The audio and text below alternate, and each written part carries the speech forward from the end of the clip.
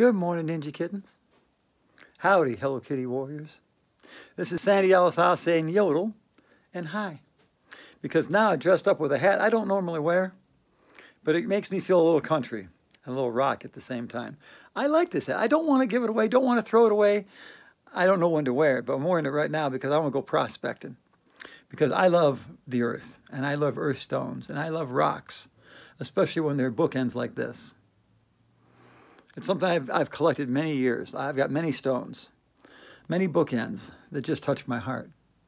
Like the amethyst I showed you earlier, that is really precious to my heart. This is also this little fractured and then painted and infused and smooth. I love this.